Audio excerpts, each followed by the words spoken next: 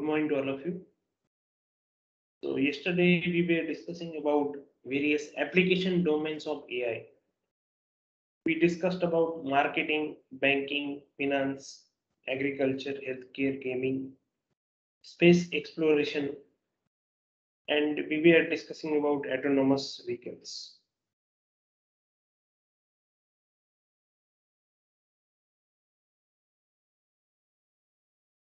So you might have heard about Tesla's autonomous cars, which can drive themselves. So when this is needed, when there are some elderly people who cannot drive but who want to commute from one place to another place, at that time this driverless car is really useful. Sometimes there are remote locations where the service providers like Ola and Uber, they cannot provide the service. And if someone has to travel but doesn't know the driving, so a driverless car is really useful in that situation. So this driverless car typically takes the inputs uh, from different sensors. So which are the sensors? Like the cameras that are attached, like front camera, back camera, side cameras, then radars. So the radars are used to sense that if some vehicle or some person or some object is approaching towards the autonomous vehicle or not. And using all this information, the navigation decisions are taken whether to move forward or slow down or apply the brake, change the gear, like that. So companies like Waymo conducted several test drives in Phoenix before deploying their first AI-based public ride-hailing service. The AI system collects data from the vehicle's radar, cameras, GPS. So GPS is also important. This is a global positioning system and cloud services to produce control signals that operate the vehicle. Remember that all the navigation is taken care by this system. So it has to generate the control signals. Okay.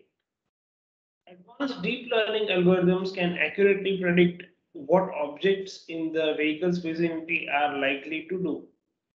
This makes Waymo cars more effective and safer.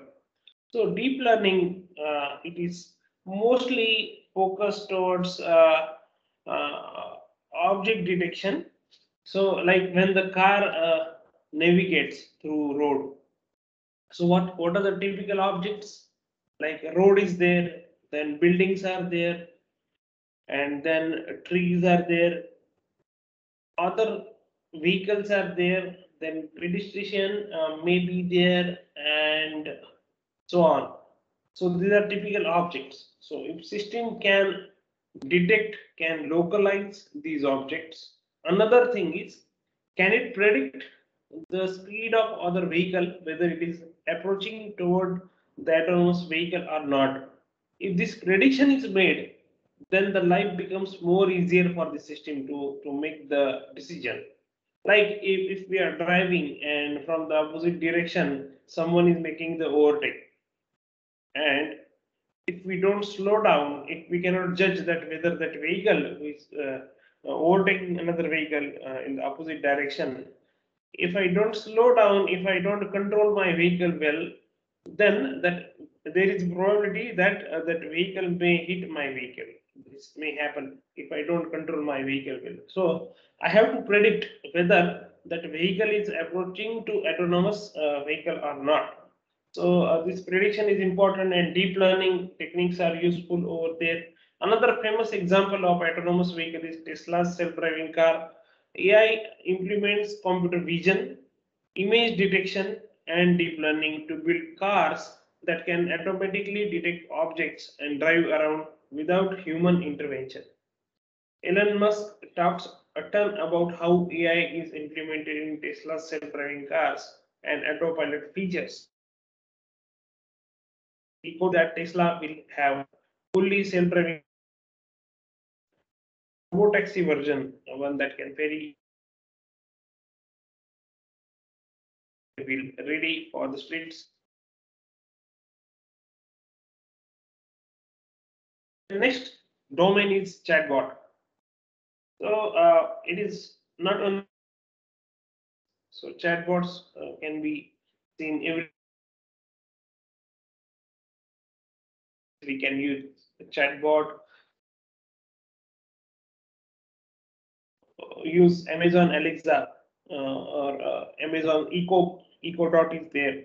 So and these are the assistants that have become very common technologies, and common man is also using these technologies. Few examples include Siri, Cortana, which are gaining popularity because of the user experience they provide, like user friendliness they provide. They can understand various words, they can understand the queries that are asked. That's why they are popular. Amazon's Echo is an example of how artificial intelligence can be used to translate human language into desirable actions. So, what are the actions? We may say, Alexa, play the song. Alexa, turn off the fan, like that. So, based on your voice commands, the actions are done. Uh, this is really powerful. This device uses speech recognition and natural language processing to perform a wide range of tasks on your command. It can do more than just play your favorite songs. It can be used to control the devices at your house, book cabs, make phone calls, order your favorite food, check the weather conditions, and so on. Another example of the newly released Google's virtual assistant called Google Duplex that has astonished millions of people. Not only can it respond to calls and book appointments for you, but it also adds a human touch, like how the personal assistant will take care. Like, sir, you have this appointment today. Uh, uh, then you may tell that, oh, I want to postpone that appointment to afternoon. So that is also possible. Like how human being takes care of the some like some PA is there, and some busy professional is there. So how PA takes care of the meetings that are scheduled and phone calls that are to be made. So the same kind of professionalness can be shown by these chatbots.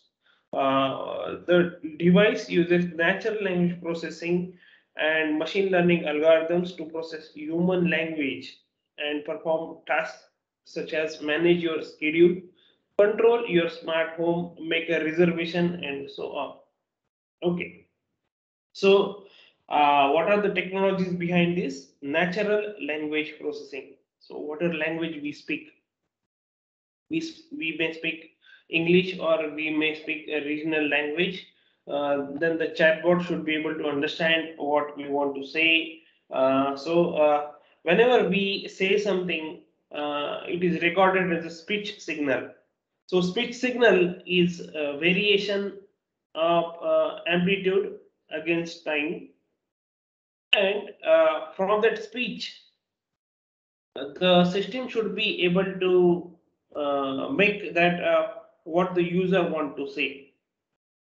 Like, there are many ways of asking the same question, and there are many synonyms.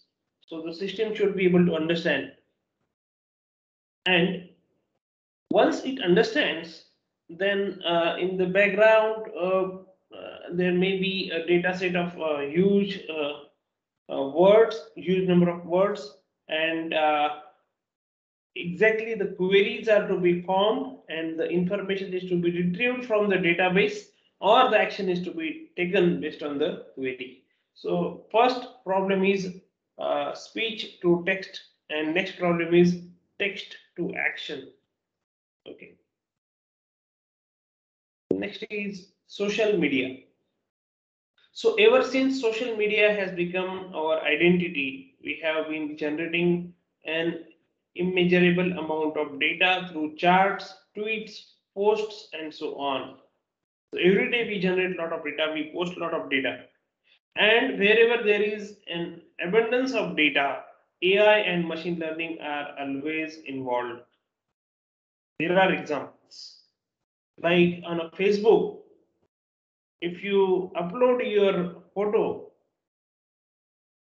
then it may localize that in that image where your face is.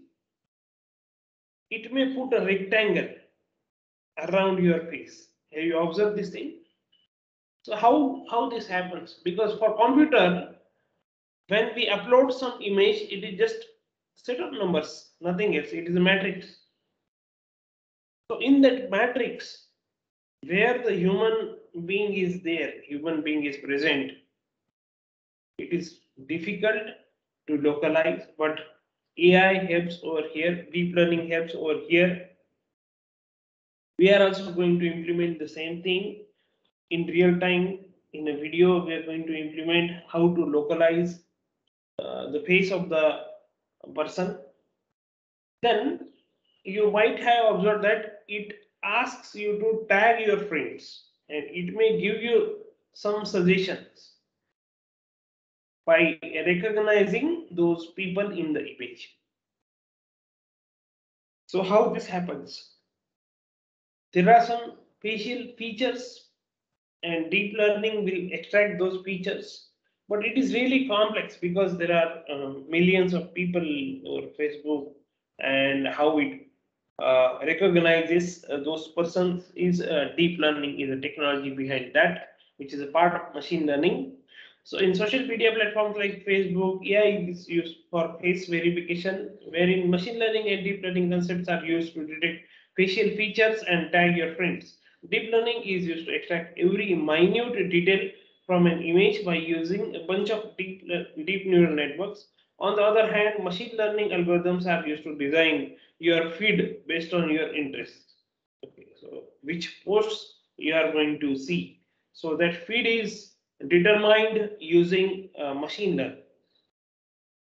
Like in recommendation system, which apps are to be populated in Google Play or in YouTube, which videos are to be populated, which videos are to be suggested to the user. So this is done by machine learning and deep learning, but mostly machine learning based algorithms.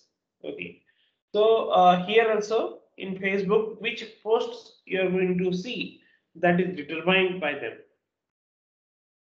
Next is another example is Twitter's AI, which is being used to identify hate speech and terroristic language in tweets. So there are billions of people who are making tweet every day. Sometimes people they use the negative language or hate language, and if someone is typing in such hate language, if it gets spread, so this is not good. So that's why there are algorithms to determine the hate speech, negative speech, and they may collapse the tweet or collapse that particular post. They may take a decision to suspend the account, or they may take a decision to warn the user. There are so many actions they take. So the technology behind this is machine learning and deep learning, where there is a database of negative words, and based on those words, the decision is taken whether certain post is negative or positive or neutral. Like that. Okay. So, a company discovered and banned 3 lakh terrorist link accounts, 95% of which were found by non-human artificially intelligent machines. Then next is artificial creativity. This is very, very powerful application. Like there is a musician, and that musician lived for say 80 years. Out of that, he was active for say 60 years. From the age of 20, he started making music albums. Now, in these 60 years, he or she produced many albums, say 200 albums. People, they like the music of that particular musician. After the musician dies, if you want to generate new music based on his or her style, but different lyrics, different composition, is it possible? Answer is yes. With the help of deep learning based artificial creativity, you can generate music just like the musician used to generate. So, have you ever wondered what would happen if an artificially intelligent machine tried to create music and art? An AI-based system called MuseNet can now compose classical music that echoes the classical legend Bach and Mozart. So this Bach and Mozart, they are very, very popular musicians. MuseNet is a deep neural network that is capable of generating 4-minute musical compositions with 10 different instruments and can combine styles from country to Mozart to Beatles. MuseNet was not explicitly programmed with an understanding of music, but instead discovered patterns of harmony, rhythm, and style by learning on its own. Like just like some person who studied each and every song of that musician and now capable of generating new songs based on that style. He copies the style of that particular musician. So how the brain or how the neural network of that person will behave, the same concept is applied over here to generate a new music. Another creative product of AI is content automation tool called Wordsmith. Wordsmith is a natural language generation platform that can transform your data into insightful narratives. So it will narrate, it will write essays for certain data. Tech giants such as Yahoo, Microsoft, Apple are using Wordsmith to generate around 1.5 billion pieces of content every year. So this is another application of AI in corporate domain. Then what is AI? We have seen the applications of AI, but what is AI? Some introduction we had in the beginning. So this is the definition. AI is a way to make machines think and behave intelligently, just like human beings. These machines are controlled by software inside them. So AI has a lot to do with intelligent software programs that control these machines. So we are going to write some codes where we will construct the AI-based programs. We will use Python programming language for the same. It is a science of finding theories and methodologies that can help machines understand the world and accordingly react to situations in the same way that humans do. So basic thing is to mimic the human being. Basically, we mimic the human way of thinking, human way of reasoning, human behaviors using computers. Earlier, this was not there. Earlier, the microprocessor was there. It was invented way back. But the microprocessor and the basic processor, they didn't have the capability of thinking like human being. They are good calculators. Given the data, they can process it, but they cannot think on themselves. Like if we give input and output, they cannot determine the algorithm. We have to give input and algorithm, they will give us the output. Okay, so this is the basic difference between conventional computing and AI-based computing.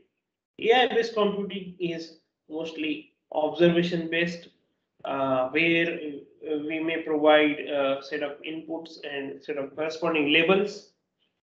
So that is output, and the neural network will learn the weights of each neuron, weights associated with neurons, and for unknown sample, it will determine the label for that particular sample. If we look closely at how the field of AI has emerged over last couple of decades, you will see that different researchers tend to focus on different concepts to determine many different forms. We want machines to sense, reason, think, and act. We want our machines to be rational too. Rational means what? Like doing the best in certain situation, uh, taking the rational decisions. That is important for the AI-based agents. AI is closely related to the study of human brain. Researchers believe that AI can be accomplished by understanding how the human brain works, by mimicking the way the human brain learns, thinks, and takes action. We can build a machine that can do the same. But yet, it is not possible to exactly copy the human brain, because in human brain there are many electrochemical processes, biological processes, and how exactly it works, still it is a mystery. Scientists, they cannot totally understand how human brain works. Although many explorations of human brain are done, it is understood that there are neurons in human brain and they are connected to each other. There are so many neurons, there are pathways, but still biological human brain cannot be constructed by scientists. We are engineers, so we cannot, we can, but typically we cannot have the electrochemical processes, biological processes when we work with computer. So what we do is we see what happens in biology. What are our tools? As an engineer, which tools we have? We have mathematics. We have statistics with us.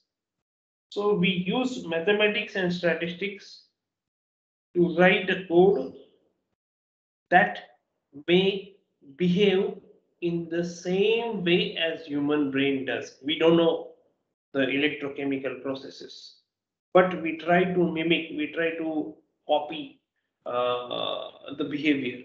We don't know the underlying processes. So we try to mimic with the help of mathematics. So this can be used as a platform to develop intelligent systems that are capable of learning. Then this is biological brain processes. So complexities are increasing. Brainstem, midbrain, limbic, and neocortex. So in neocortex, abstract thoughts they come. In limbic, behavior is their behavior control is taken care of, and emotions. Then in midbrain, motor regulation and appetite. Brainstem, it take care of heart rate, body temperature. So our brain continuously senses the environment around us, and these are the part of human brain, and these are the responsibilities of these parts. And this is how raw data gets converted through various levels of processing. So data, if some data is there, raw data is there. Uh, say we look at some scene, we look at some natural scenery where mountains are there, And so this is the data.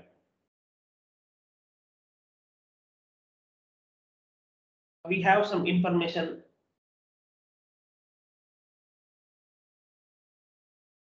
or we apply our thinking to get the knowledge out of it, like the knowledge,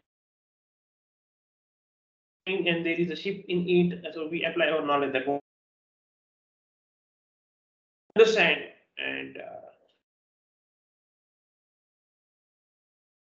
we may take some actions based on that. Like if you want to travel in that ship, then you may stop the ship by giving some signal. So that is the intelligence we apply, inference. So the processes are processing, cognition, pattern extraction, and inference. So this is how human brains or human uh, beings they do certain activities. One of the main reasons we want to study AI is to automate many things. We live in a world where we deal with huge and insurmountable amounts of data. The human brain cannot keep track of so much data. Nowadays, what we have Facebook, we have Instagram, we have uh, so many apps around. Twitter is also there.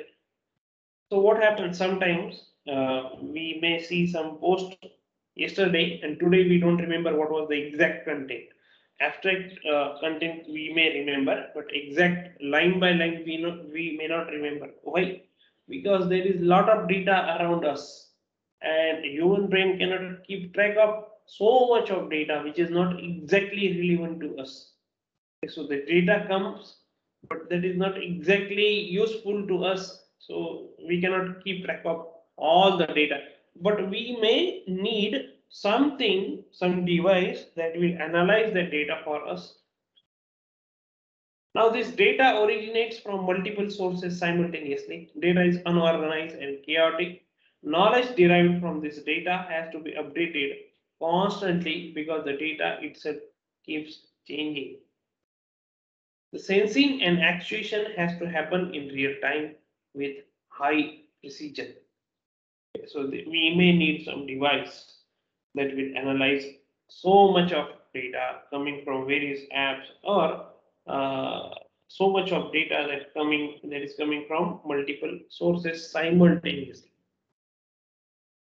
So this is the reason why AI is progressing, and nowadays they are applying AI in many fields.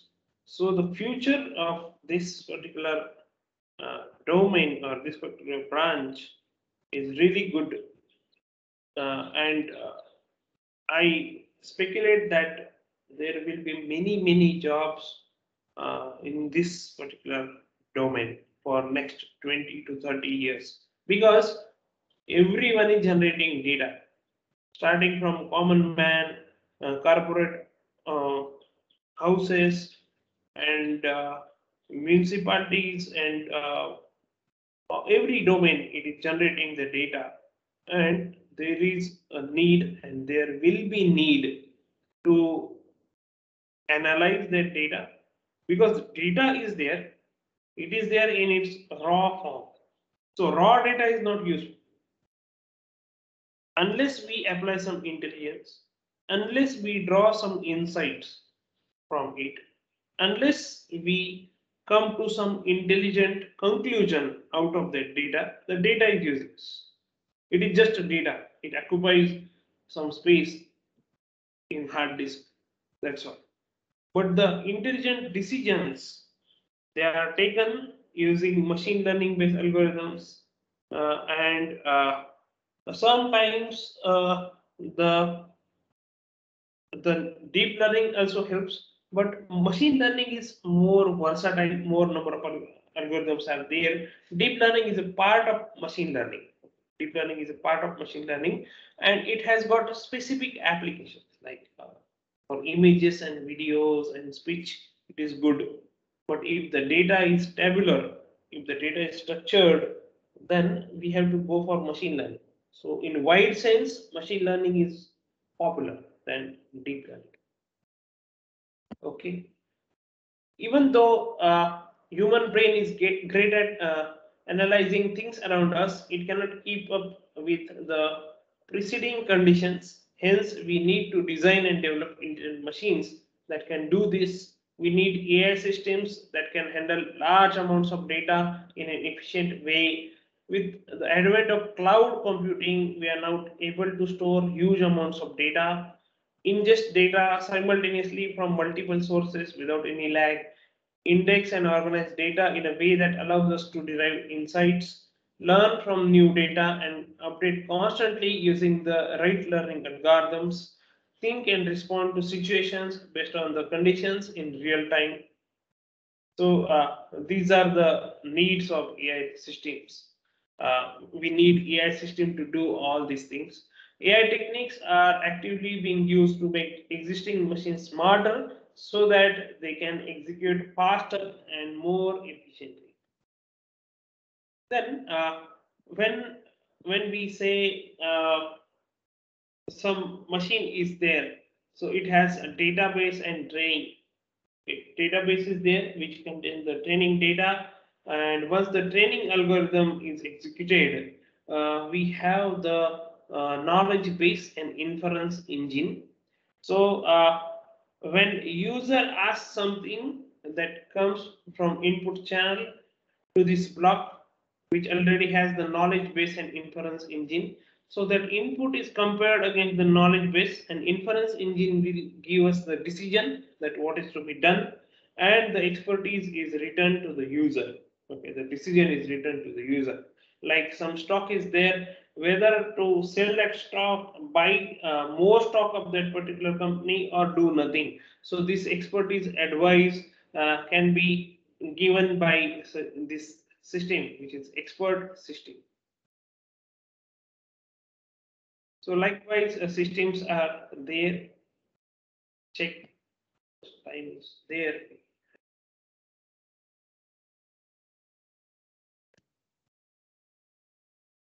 We'll continue for 5 to 10 minutes and then end the lecture after that. So we call ourselves Homo sapiens. So what is the meaning of Homo sapiens? Man, the wise. So we are proud of our wisdom. We are better than other animals in terms of taking decisions and intelligence, because our intelligence is so important to us. For thousands of years, we have tried to understand how we think. That is, how a mere handful of matter, that is brain, can perceive, understand, predict, and manipulate a world far larger and more complicated than itself.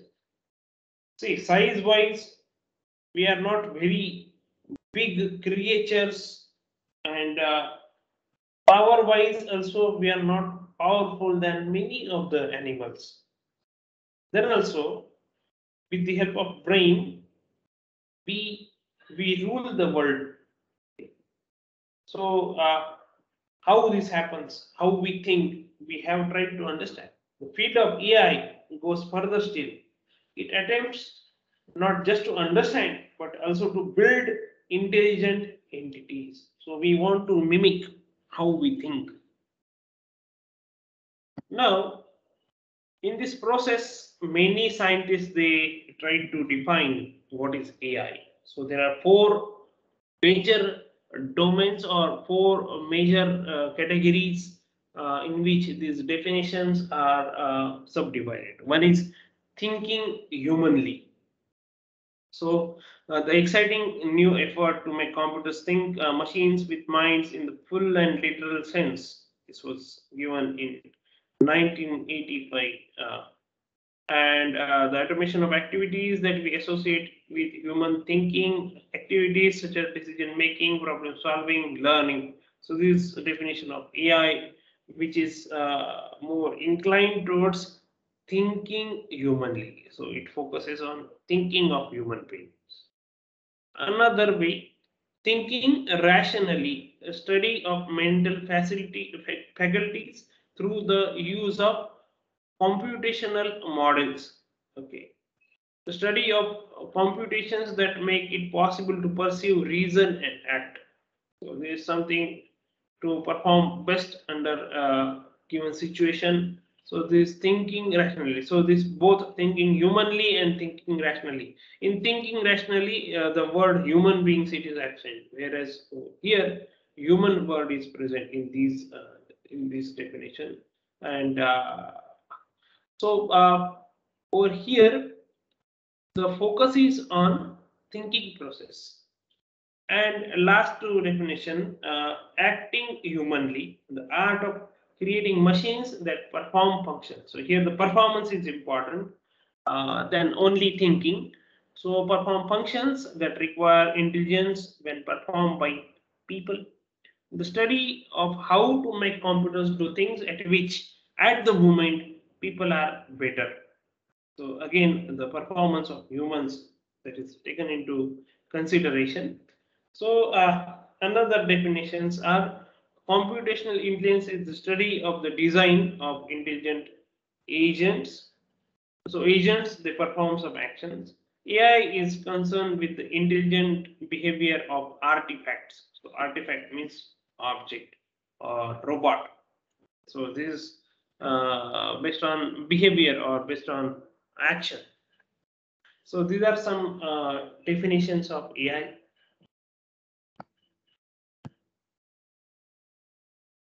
Then this was the guy called Alan Turing. In 1950, he designed one test. Till now, scientists they cannot pass the test which is designed by him for satisfactory performance of a machine. He designed this test. The computer has to, or the system that is designed by a scientist has to go through this test. And if the test is satisfied, then the machine is good. This was proposed by Alan Turing. It is called as Turing test. It was designed to provide a satisfactory operational definition of intelligence. A computer passes the test if a human interrogator, after posing some written questions, cannot tell whether the written responses come from a person or from a computer. One of the aspect. If written questions are given, then the answers are given by a human being or a machine. If the eyes are closed for the person who is asking the questions, and if the responses they come and if the person after opening the eyes reads the response, whether it is given by human being or machine, if it is not decipherable, then it is good machine. This is one of the aspects, but there are many aspects in it. He said that for now we know the programming that programming a computer to pass a rigorously applied test provides plenty to work on. The computer would need to possess the following capabilities. First is natural language processing to enable it to communicate successfully in English as well as a regional language. Second is knowledge representation to store what it knows or hears. Third, automated reasoning to use the stored information to answer questions and to draw new conclusions. So there is machine learning or inference related. Then machine learning to adapt new circumstances and to detect and extrapolate patterns. So this is learning for prediction. Then computer vision to perceive objects and robotics to manipulate objects and move about. So all these capabilities should be possessed by the computer as per Turing. And he says that the capability should be perfect, just like human being should be perfect. So till now, the perfect system with all these capabilities is not invented. Some of them are there, but all of them.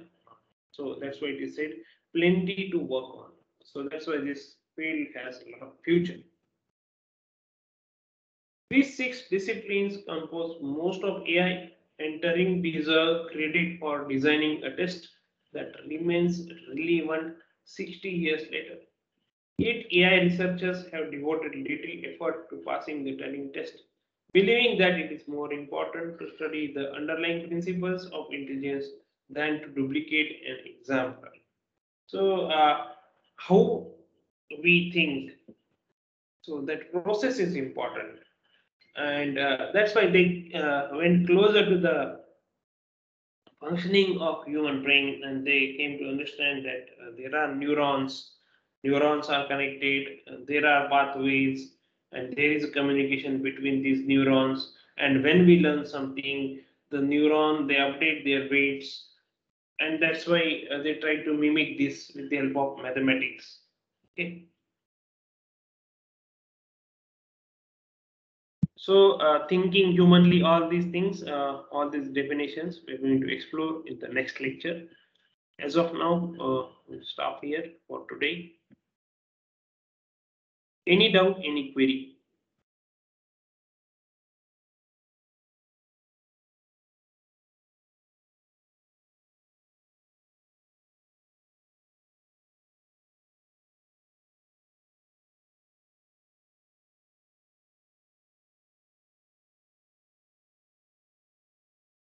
Okay. So I'll download the attendance list and then you can talk about.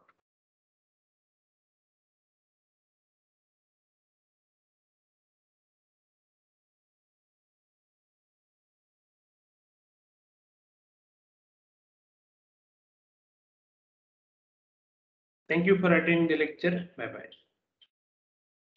Thank you, sir. Thank you. Thank you, sir.